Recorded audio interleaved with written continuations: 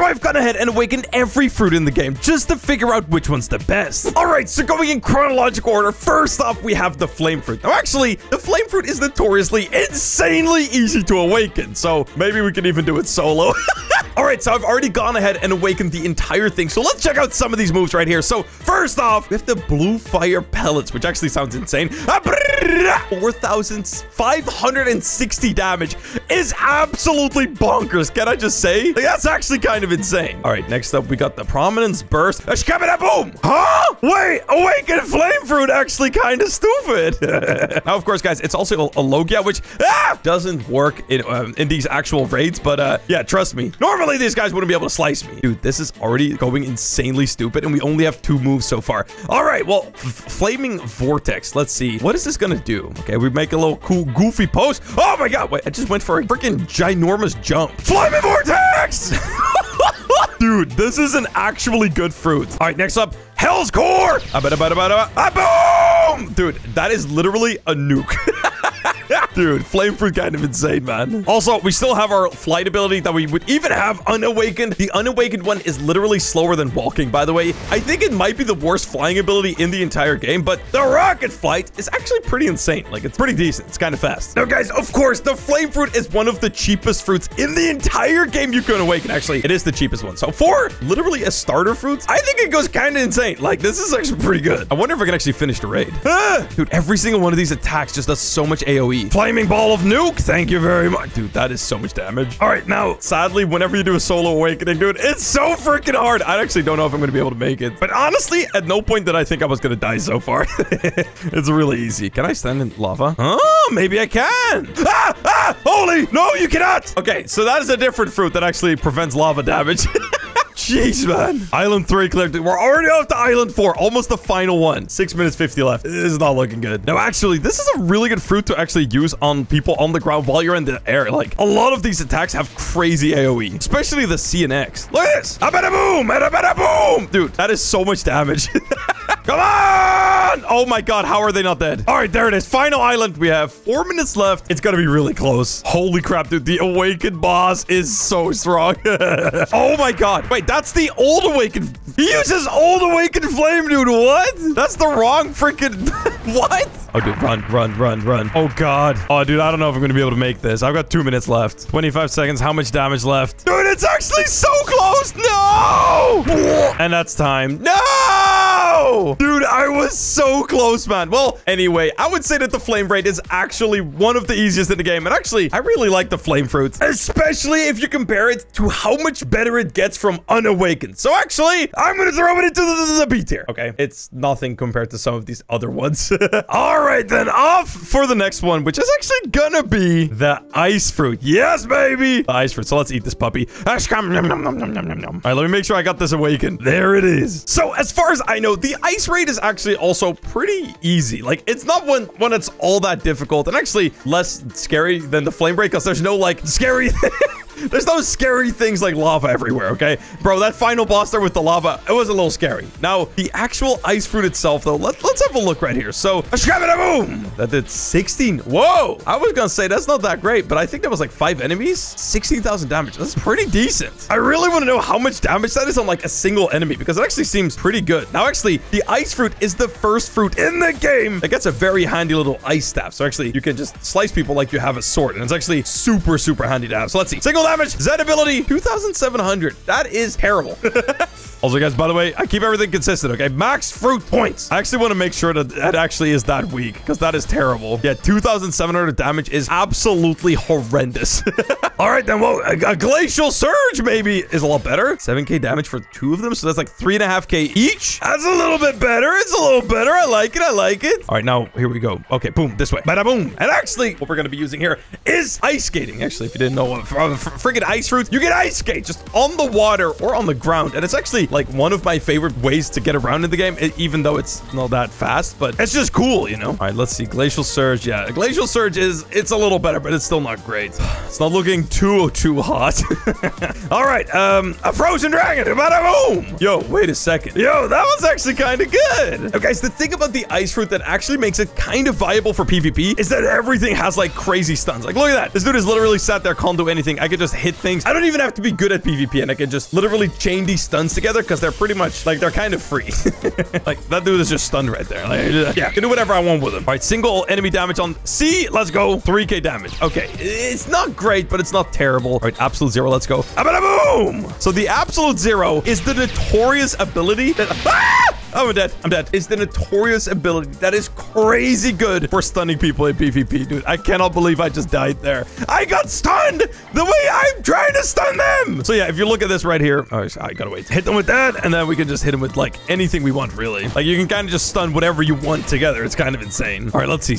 Damage on C, 3,000. All right, V ability does about 3,200. So yeah, if I would have to rank this fruit, I don't think I would be able to put it as high as the flame fruit because, you know, it's just kind of weak. But honestly, because it is really, really good for gaining levels, I'm gonna put it in the C tier. Because yeah, with this ice staff, you can simply just melt through enemies like forever and ever and ever like this. Like, there's only one stat that I need to level right now, which is my fruit. It makes leveling up early in the game very, very handy. But oh, ice fruit. Oh, don't mind if I do. Actually, what is my gacha? What is my gacha luck today? Give me something good, baby. Give me something good, baby. Oh, yo, love fruit. Actually good. Okay, that's actually nice. All right, here we go. So next up, you're gonna be eating the sand fruit. Nom, nom, nom, nom, nom, nom, nom, nom, nom. All right, so the sand fruit unawakened is really flippin' bad. Like, actually terrible. And actually, I don't really remember how good it is when you get it awakened. So let's have a look. You know what? I'll sacrifice a sand fruit for the sand fruit awakening.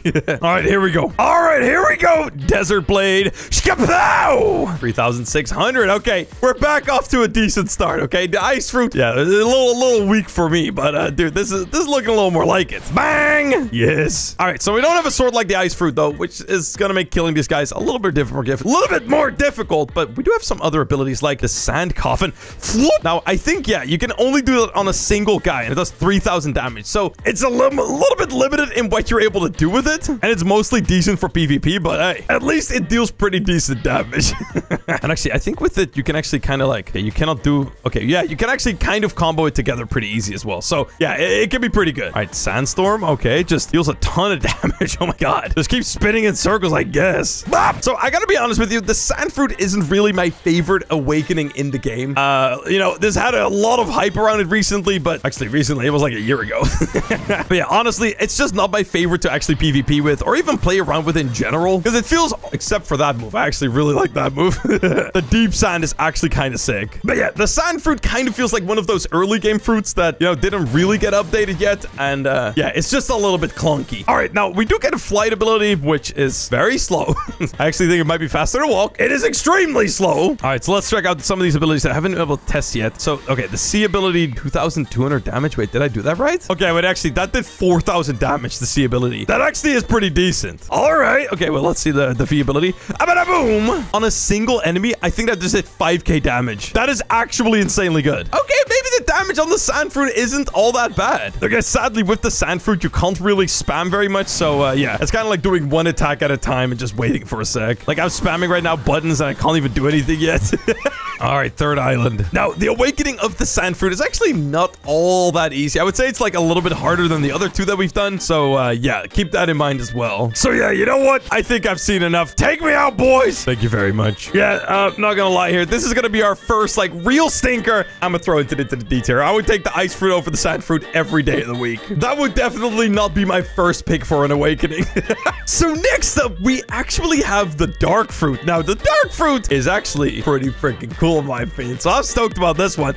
Eat her up. Nom, nom, nom, nom, nom, nom, nom. So let's have a look right here. So we got the dimensional slash abyssal darkness, pretty much a bunch of really cool words. Let's check out this actual damage here. 3,000 damage. Not bad. Not too, actually, not great, but not too bad. We got the abyssal darkness, 3,200 damage as well. So once again, the damage is a little questionable, but nothing too bad. Endless hole. Okay, that one's actually, oh wait, I gotta hold it. All right, endless hole. All right, 3,300 damage again. and ugh. Okay, it's not looking all that great. All right, World of Darkness. Okay, actually, that did a lot of damage. Wait, what? How many things did I hit with that? I don't even know. Our World of Darkness. Come on, one more time. And launch. Okay, let's see. 5,100 damage. Okay, that one is actually pretty flipping good. Yeah, the ghastly stab is pretty much just like, yeah, what do you call it? The teleport ability. Yeah, it's not that great. And yeah, guys, honestly, I would kind of say with this fruit that it might actually be better in the anime than the actual game. But hey, at least the actual raid itself, as far as I know, is actually not too difficult. So if you don't want to awaken it, it's not going to be all that hard. But I've seen enough of this. I want to move on to the next one because honestly, I couldn't justify throwing this any higher than the C tier. And I know it can be really good for PvP, but it's not my favorite PvP fruit to use, you know? Just being honest here. All right, then next up, we have what we've all been waiting for. We're going to be ranking a pretty good one. We're going to be trying out the light fruit here. Now, this fruit is literally one of the most notorious fruits in the entire game. Now, literally, this fruit is insanely famous for one ability alone already, which is the Shining Flight, which is the fastest, I repeat, fastest flying ability in the entire game. And it is really flippin' fast. But then, guys, we actually got to talk about how it's actually very, very notoriously great for PvP, early game and late game. Honestly, you can use this fruit, like this fruit right here, from the very start to the very end of the game. Like, look at this. I'm just slicing this dude. Just once again, I got a freaking like spear thing. Oh, dude, I'm being attacked. Please don't. Please don't attack me. I don't want to fight you. I don't want to fight you. You know what? Let's just get into our awakenings. All right, here we go. Time to, you know, not get bothered for a second.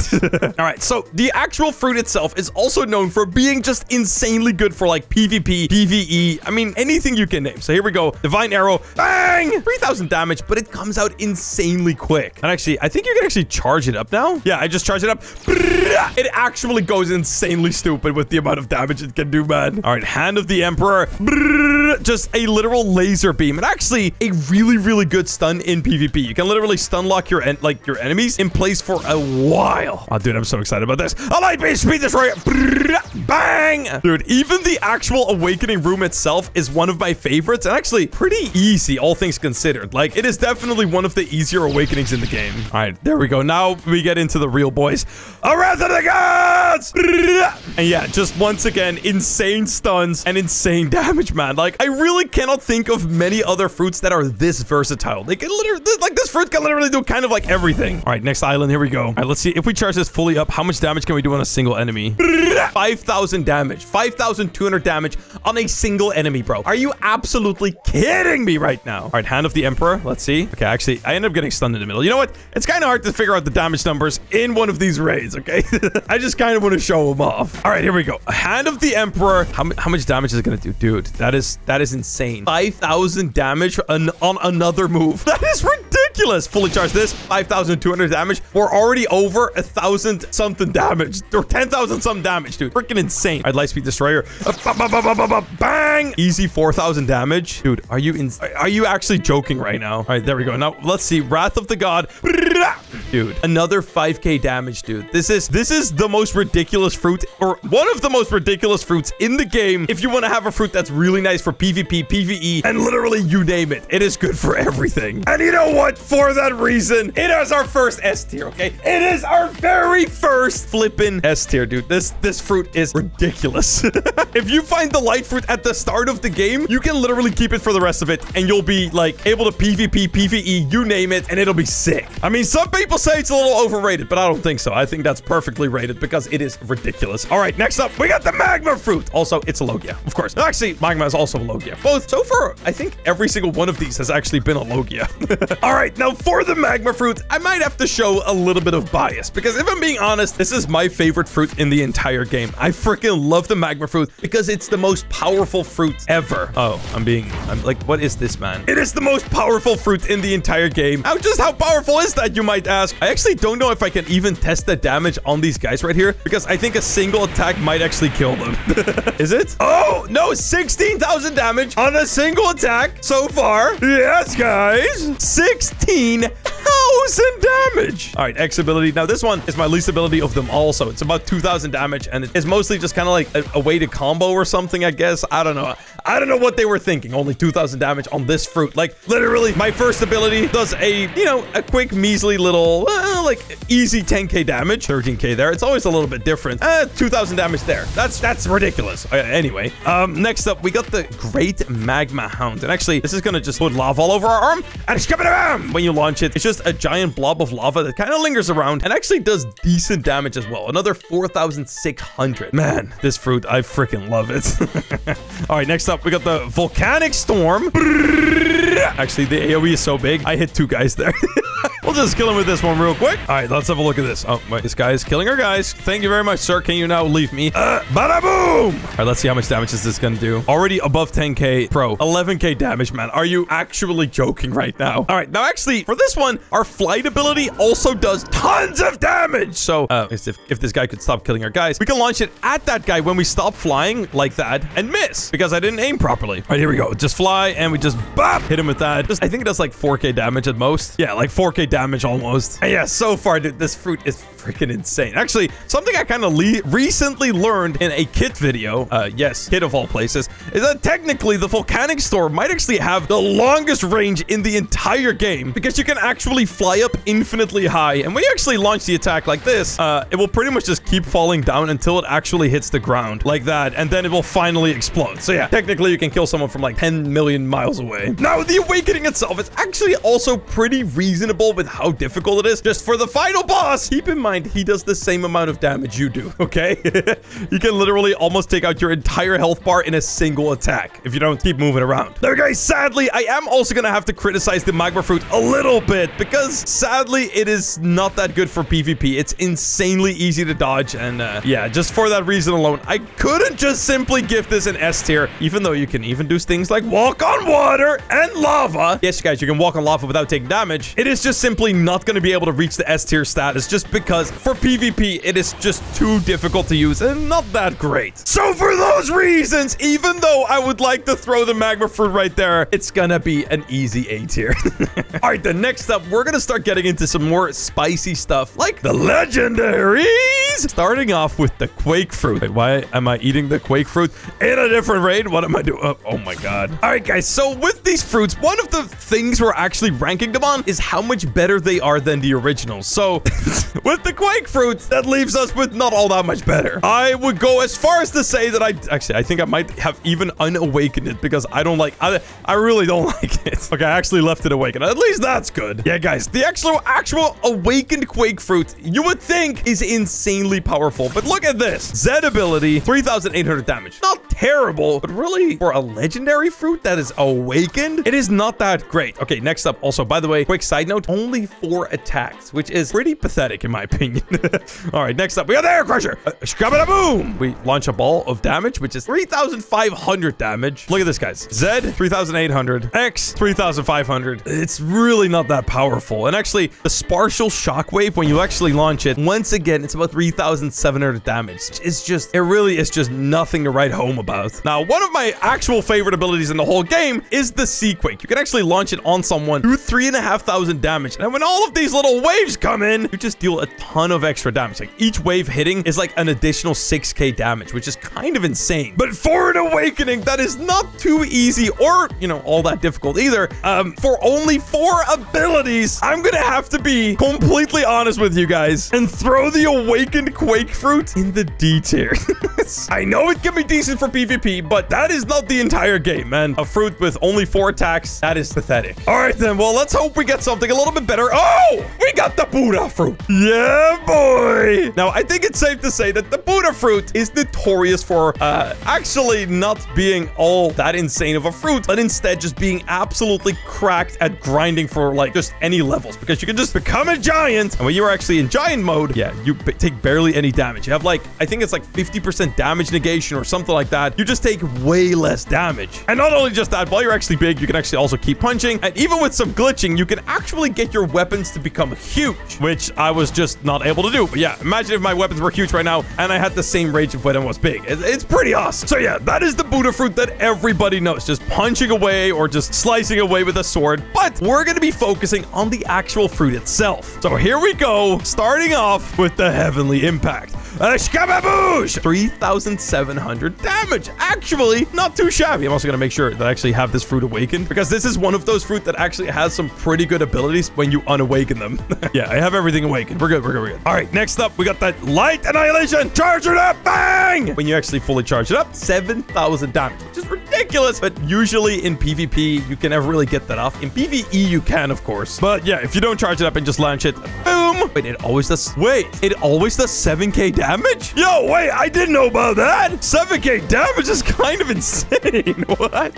Actually, guys, the C move is the one that people popularly actually unawaken. And that's because that is actually the Buddha leap. So actually, I'm actually going to check that ability out as well, because it's so common to unawaken it. So one quick little random side note, when you are actually a Buddha, when you do your just double jumps, you can actually go insanely high, insanely quickly, because you get way more height per jump. But yeah, that's why people like the C move, because you can actually do a leap that launches you forward like crazy. So yeah, if you're using the Buddha fruit not for its ability, that is a popular one to actually throw on. And just because I'm curious, damage? Oh, 3,300. Now, the next one is actually even going to be hard to like rank on damage, because the AoE is so big. I think I'll hit multiple guys, but I'm just going to try not to. It actually just launches a ton of like attacks all the way around you. I just did 10k damage. 10,000 damage on a single guy just by simply pressing V. It's honestly kind of insane. And actually, I'm starting to realize that this fruit might be insanely powerful. I really thought people mostly used it for its ability to just punch other people. Oh, actually, I forgot about one ability, and that's actually the dash. So when you actually do it, boop, you just kind of dash forward as a Buddha. You cannot even do it un-Buddhified. So yeah, it's not that great. But guys, one thing I have to mention is that if you want to get yourself awakened Buddha, you will want to have a couple of awakened Buddhas, because it is actually pretty well known for being the absolute hardest awakening in the entire game. So yeah, it's safe to say that you wouldn't be let off the hook easy with this one. Dude, that is so much damage. But yeah, all things considered, where am I gonna place the Buddha fruit? Well, it's gonna have to be an easy S tier, and actually an S tier above the light fruit, because I think it is literally just that ridiculous. It is one of the most ridiculous fruits in the entire game, period. And there is a very good reason why you constantly see people using it. Alrighty then, next up, we got the spider fruit. Now, this one right here actually got a recent complete revamp. Everything about it changed, unawakened and awakened, but I think most of the attacks didn't really all get all that many changes. So here we go. Spider fruit. Oh boy. First off, we have the thermal laceration. We just 3,600 damage. Pretty nice, pretty easy. Next up, we got the silk prison. We launch it. It grabs everything inside of it. Kabang! 3,700 damage. Eternal white, which is just bang. Oh, wait, actually, does that do 5k damage? Whoa. Dude, look at that, dude. It looks insane, and it even does a ton of damage. So yeah, I quite like that one. Uh-oh, we are being chased down. Well, at least we got the spider highway. We turn into freaking Spider-Man. Let's go. Whoosh. Dude, I actually really love this change. This is like the one ability that they completely changed, and dude, I freaking love it. And actually, I think I might be able to get away from this PvP. Yeah, I just got away. All right, well, back to what we were doing. Is he gonna follow me? Yeah, he's totally following me. Look at him. He's gonna try to... Oh, well, too bad. Back in safe zone. Leave me alone. Okay. Wow, is he actually gonna? Wow, he actually is. Wait. Oh, that's actually... What a nice guy. All right, heavenly punishment. We launched that puppy, and dude, it is just like, what? 9,400 damage. Does crazy amounts of damage. Actually pretty good in PvP as far as I know, and like hard to escape from. And yeah, dude, I think it's safe to say that with that all considered, the spider fruit is gonna get itself a whopping A tier below the magma fruit, because I really like the magma fruit. Alrighty then, baby, we've got 3 fruits left, and actually I don't have one of them. Do I have it like perm? Oh, it actually do. All right, next up we got the perm rumble fruit. Or actually just any rumble fruit, as a matter of fact. All right, so here we go. Starting off with the lightning beast, dude. Can I just say, before we even start, I really like the ability to use lightning. Boom! 2,800 damage. Yeah, okay. Well, I should have said that before, because if I said it after, you'd laugh at me, dude. The lightning fruit, it's questionably powerful. Next up, we got the thunderstorm. Boom, which actually does pretty decent damage. 4,600 right there, actually. All right, dude. Okay, it's getting better. It's getting better. Okay. All right. Boom. 3,000 or 4,600 again. So that seems to be pretty consistent, which is actually kind of good. All right, next up, Sky Judgment. 4,200 damage. Pretty good. Pretty good. And finally, Thunderbolt Destruction. 5,600 damage. Let's go. Now, I actually know that there's a lot of people that really like PvPing with the rumble fruit. One of my good friends, actually, Turtle, he constantly uses it. But I don't know. I never seem to be able to replicate it because maybe I'm bad. Maybe I just don't know what I'm doing. But apparently, it can be pretty good. Also, the actual F ability is really cool. It's like, you know, Tracer from Overwatch. You get like 3 charges. You can kind of dash around like boop, boop, boop. And it like slowly recharges. So like, there you go. Back, back, back. Boop, boop, boop. It's actually pretty cool. Oh, wait. Did I forget to mention that the actual spider raid is actually pretty difficult?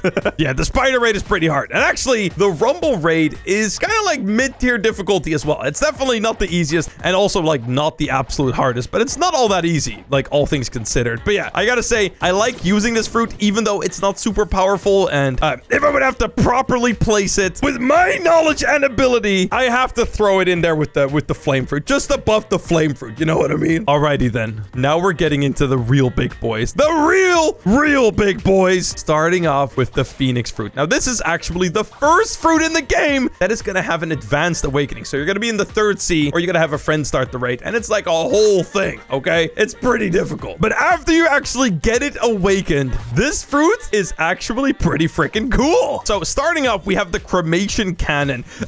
Boom. Very nice. 3,600 damage. We actually get the blue flames ability, which is like, it heals me, but it also can deal like a crazy ridiculous amount of damage to other people. So like, look at this guy, he's just taking a ton of damage. Now in PvP, like, this is kind of impossible to hit, but in PvE it can actually be kind of insane. Next up, we got the flame exodus. Boom. 3,900 damage. We also get the swift flight, which is just a actually really nice ability to fly around. And actually, as you just saw, we have our very first tap ability. So when we tap the screen, or just click pretty much, you can actually do an attack. So click on the guy, bada bang, we can deal a ton of damage. But all of this stuff is pretty irrelevant when you forget about the fact that you actually have the blazing plumage, which turns you into a proper phoenix. So yeah, when you actually use the blazing plumage, every single one of your previous attacks, this gets way more crazy and way more powerful and way bigger AoE. And yeah, like, look at this stuff, dude. That is a huge damage bubble that just stays around for like ever and ever. Flame exodus. Now, I think all of these attacks actually deal about the same amount of damage, but they're just way cooler. So yeah, all around, I would say that the Phoenix fruit is pretty cool. Now, actually awakening it isn't even all that difficult. Like, you would assume that it's going to be way more difficult for a legendary raid or an advanced raid or whatever it's called, but it's not. It's actually pretty doable. Now, when it comes to the actual damage, I'm not too impressed with the actual Phoenix fruit. So for the actual tier list, I'm going to throw it into low A tier. It's like right in between these two, if I'm being honest. Like, it's like either here or there, but it could be either or, kind of depending on how much you like the fruit. But honestly, it's not there. It's not that good. Alrighty then, we have our final fruit.